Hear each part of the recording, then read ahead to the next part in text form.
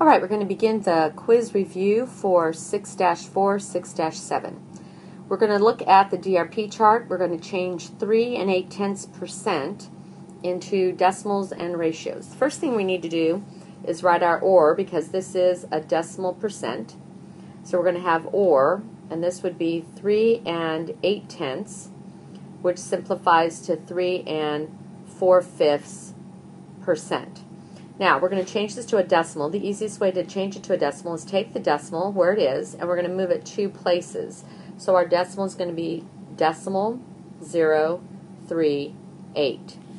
To change it to a ratio, we're going to use the decimal, write that as a 1 in our denominator, and then count how many digits we have. So we have 3 digits, which would give us 3 zeros. So that's 1,000, and then we would put 38 on the top. The other way that you can do it is you can also look at place value. The 8 is in the thousands place value, so it's 38 thousandths. And then we're going to simplify that on our calculator to 19/50. All right, the next one, 2.75%. Well, first we're going to write that as an OR, so we can put 0.75 into the calculator, change that to a fraction. That's going to be 2/75/100. Oops, make that a 7. 75/100, but that also simplifies down to 2 3/4%. Now we're going to take that decimal and we're going to move it 2 places to the left. So we're going to have 0.0275. In order to make it into a ratio, we're going to use the decimal as our 1, and then we're going to count our digits. We have 4 digits, so that would put 4 zeros underneath, which would give us 10,000. 275 10,000ths. You can also use the place value. 5 is in the 10,000ths place value, so you would read it 275 10,000ths. We'll simplify that, and that simplifies down to 11/400. You can start simplifying by 25 and then work your way down. All right, DRP chart. Now we're starting with our ratio. So the ratio simplified would be 2 50ths, which would be 1/25. So our decimal is going to be 0.04. And then that's going to, we're going to move our decimal 2 places to the right to make the percent, so it'll be 4%. So let's go back to the ratio. 4 goes into 4 one time, 4 goes into 25, or 4 goes into 125 times. This is also 400, so that helps us with our decimal. Or you can just do 4 divided by 100 on your calculator, and it will give you 0.04. The next one we can do on our calculator. We would plug in 2 divided by 5 is going to give us 0.4. And then we're going to move that decimal 2 places to the right, which is going to give us 40%. All right, find the biggest. So the easiest way to do this one is to change all of them to decimals. So this first one, we would find our decimal behind the 32, and we would move it 2 places. So this is going to be 0.320. We're going to punch 1 divided by 4 into our calculator. We'll get 0.250. And then we have our decimal 0.325. Now notice that I added the zeros on to those numbers that didn't have 3 digits behind the decimal, because we have to compare it to this decimal. So in order to compare it, they all 3 need to have 3 digits. So in looking at this, we're looking for the biggest number. So our biggest number is going to be 0.325. So we're going to do the same thing. We're going to take 58 and change it to a decimal. So that's going to be 0.58. You can do that on the DRP chart by simply moving your decimal 2 places to the left. 12 out of 26 means we take 12 and we're going to divide it by 26 on our calculator. And that's going to give us 0.4615 is actually what it comes out to be. And then the other one is going to be 0.8. You can do 4 divided by 5, and it's going to give you 0.8. Now notice, we're looking to see which one has the largest, or which one is the biggest. So you're always going to add zeros so that the numbers that you're comparing have the same number of digits behind the decimal. So you'll notice that it's 5,080, 4,615, or 8,000, which makes 4/5 our biggest. Percent proportion. So percent proportion formula is over of is equal to percent over 100. So my percent, I don't know, so that's going to be X.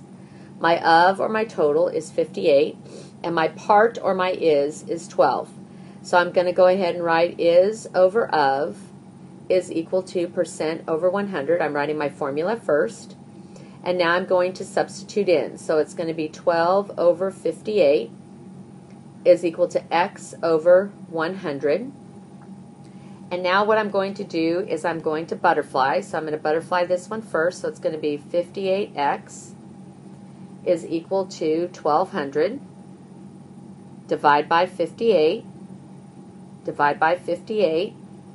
And we're going to have X is equal to 20.68%. Now, that could also round up to 20.69%. 20.69%.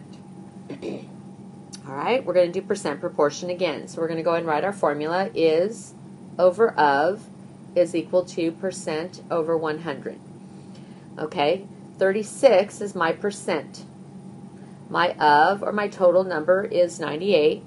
And the part that I'm looking for, my is, I don't know, so that's going to be X. Now I'm going to go ahead and fill in what I know. So it's going to be X over 98 is going to be equal to 36 over 100.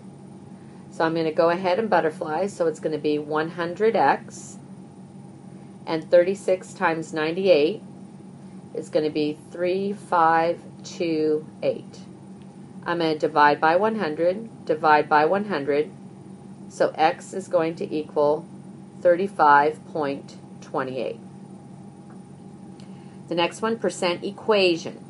So the same thing I need to find. My 42 is my percent, my of or my total is 36, and my is or my part that I'm looking for is where it says find. So I'm going to do X is equal to, now this one I have to remember, let's not forget to write our formula. Let's start that again. So it's going to be is equal to percent, and of course we make it a large obnoxious decimal because we have to change it to a decimal before we can use it, and then multiply it times our of. So our is X, 0.42, changed my percent to a decimal, and my of is 36. Okay, so now what I'm going to do is just simply multiply, so X is equal to 15.12. All right, we're going to start with our formula again. Is equal to percent, make it a large obnoxious decimal, and my of. And now I'm going to go up. What percent? I don't know what the percent is, so that's going to be my X. Of, or the total number that I have, is 150. And the part that I have is 48. So my is going to be 48. My percent is X because I don't know what that is, and my of is 150. Now we have to make sure we show our algebra, so it's going to be 150X is equal to 48. We're going to divide by 150, divide by 150, and we're going to get X is equal to 0.32. Now remember that we're looking for percent, so we have to multiply this times 100 so that we can get X is equal to 32%. All right, now we're looking at 26% of 300 people prefer vanilla, and we need to find out how many people prefer vanilla. So we can use either percent proportion or percent equation. Is over of is equal to percent over 100, or we can do is equal to percent, big obnoxious decimal, times of. I find my percent and my of, which is the total number of people. So my is the number of people that I'm looking for that like vanilla. So that's going to be my X. So I'm going to have X over 300 is equal to 26 over 100. I'm going to go ahead and I'm going to butterfly. So this is, oh, butterfly your x first, so it's going to be 100x is equal to 7,800. Divide by 100, divide by 100. So x is going to be 78 people. Make sure you label. Now if you use the percent equation, we're looking for the is. We're going to change it to 0.26, and we're going to multiply it times 300. And when we multiply, we're going to get x is equal to 78 people. Either way works. Okay, here's our interest formula. I stands for interest. P stands for principal. Think of Mr. Gedeke and the check, because that's the amount that you start with. Amount you start with. Rate is for your R, and remember that we have to change that to a decimal, so make a big obnoxious decimal, and then T is time, and that's in terms of years. So we're going to invest $400 at a 4.5% for 3 years. So our formula is I equals PRT. So our interest is going to equal our principal, which is 400. That's what we started with.